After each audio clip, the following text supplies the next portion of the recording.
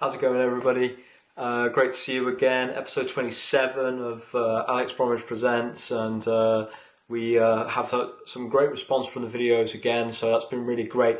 If you've been liking the videos, please give us a like, please share, please let your friends know about what we're doing here and what I'm talking about. So today is the five growth tips that I have for using social media as a small business.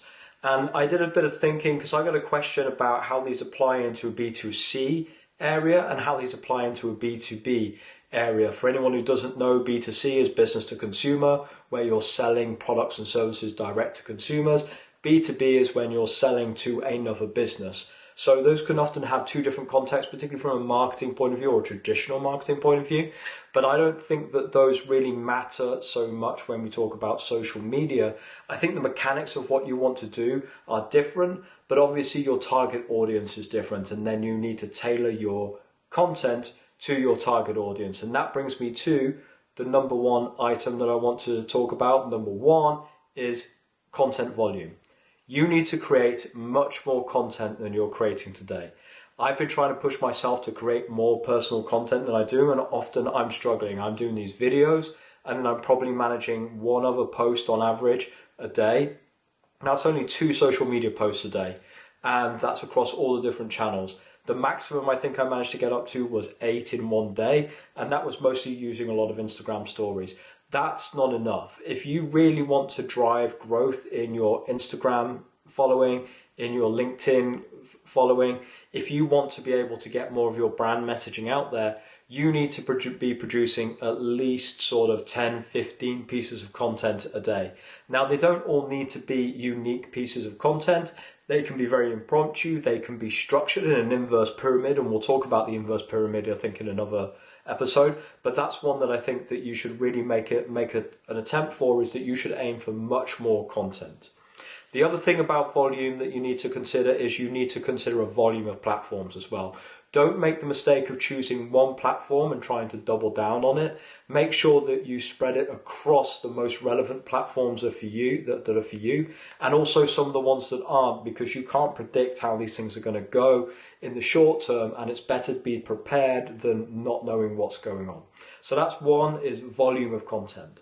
Number 2 is context, and this is one that's been really interesting for me recently and something that I'm trying to work into what I'm doing, and that's that when a user or a consumer consumes your content on a social media platform, they will have a different context for that media depending on which platform they're using. So this video that I'm recording now, I post this onto LinkedIn and I post it onto YouTube as well. Now, you can argue that it's pretty okay for that, but really in the context of YouTube, this is not the best sort of video content for me to put on there, and it's unlikely to achieve good organic growth because of this. If I was putting a video together for YouTube, I should much better do sort of a weekly summation of what I've been doing with a lot of nice B-roll and a lot of nice intro text and things like that, and some more graphics. That's much better for YouTube. These videos don't do very well on Instagram, for example, and that's because they're just not good organic Instagram material. So you need to consider which platform you're on and what the context of the listener, the watcher, the consumer is for that platform, and you need to tailor your content that you're putting onto that platform to that person. A bit complicated. We're going to unpick it in a later video because I think it's a really interesting thing, and it's something that I've seen evidence online of that can really help boost your following very quickly across the platforms once you much better contextualize your content to them. Number 3, don't sell. Today on LinkedIn, I got a cold email from a guy, or an in-mail, whatever they call it, and he basically said, "Hey Alex, how you doing? My company is a blah, blah, blah, blah, blah, and we do blah, blah, blah. If you'd be interested, check it out." Now, I'm not going to respond very well to that. It's a completely cold email. Their product and their service doesn't seem to have any relevance to me at all as an individual. So I can't even understand why this guy decided to pick me out as someone that he was going to email. And he's trying to sell me on the very first email without even really trying to engage with me in any way. If you want to be successful long term at building a business, small, medium, or even growing up to large, you need to create a relationship around your brand with your customers, current customers, keep their loyalty, but mostly you need to be attracting new customers, and your brand is what's going to do that. And you don't build brand by selling. You can grow your business by selling, but that's going to be a short-term game. You need to use social media to build your brand so people understand what you stand for as a business, what you stand for as a brand, and then they can associate to that, and then they can decide to be a customer. That's got to be your goal with all of your social media stuff. Is you're not wanting to go out there and push your product and your prices and your bundles down everyone's throat. You're there to push your values, the things that you stand for, the things that you care about down people's throat. And if they don't like it, great, they're not a customer for you. But the likelihood is that very quickly, if you take that approach, you will find the customers out there and they will start to come to your products without you even trying to sell. That's the power of good marketing, and that's the power of branding. Number 4, engage.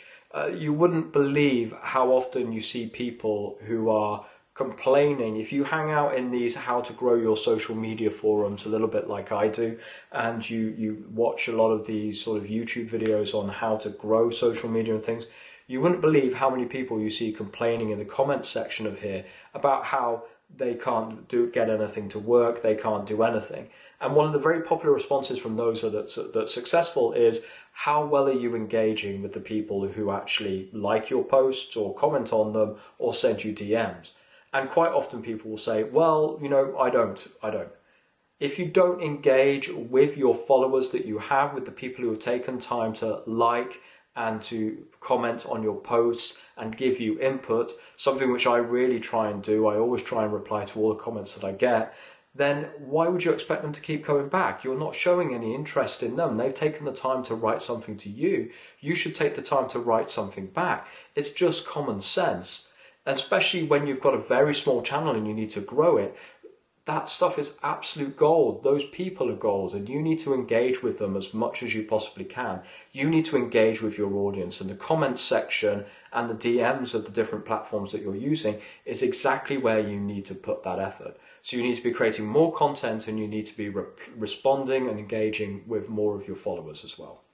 And then number 5, to wrap this all up, is experiment. Don't get stuck in a rut. Don't keep doing the same thing over and over again. If it's not working, change it up. Try and bring people in for an interview in your videos, or try and change them to some sort of graphics. Bring some extra graphics in.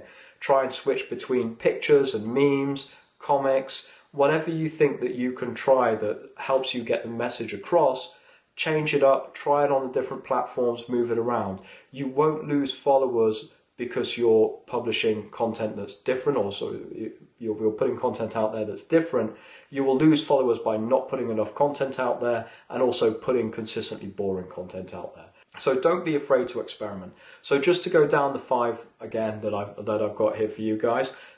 Volume of content, increase it as much as you can, over 10 posts a day across all of the different media platforms that are important to you.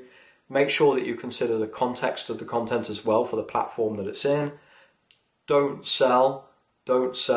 Stick to marketing messages based on your brand that you want to build. Build a relationship with people, not a sales transaction with people. Make sure that you engage with the people who follow and comment you. When you're only getting 1 or 2 followers, DM those guys and say thank you. And then number 5, make sure you experiment so that you can try and find what really works for you, your voice, your brand, and your followers. Hope this has been helpful. Speak to you again tomorrow. Thanks very much, everyone.